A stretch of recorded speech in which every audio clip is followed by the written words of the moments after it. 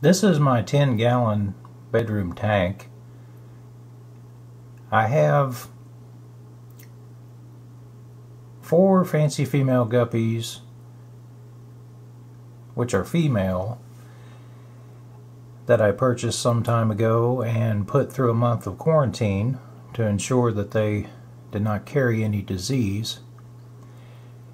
And I have them in here with my 2 best male guppies.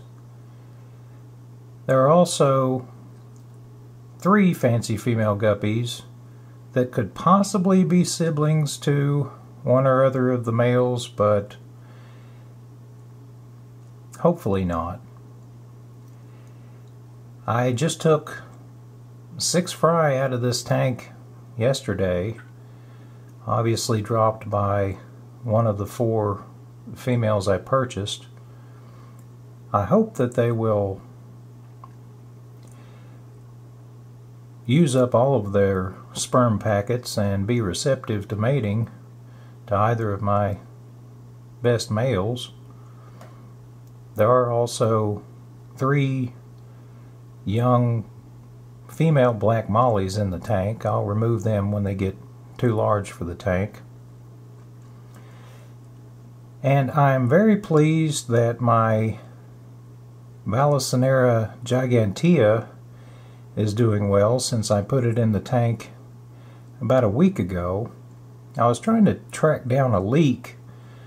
I had water on the floor repeatedly and I couldn't figure out where it was coming from, so I broke down 2 of the tanks and resealed them, only to discover that it wasn't a leak at all.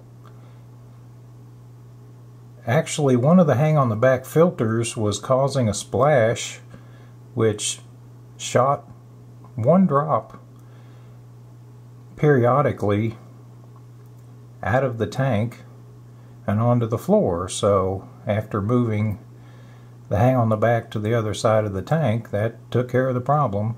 None of the tanks leak at all.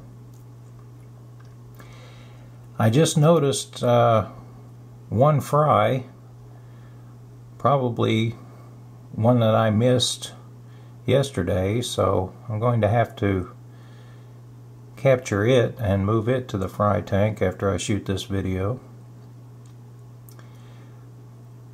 But all the inhabitants are doing well.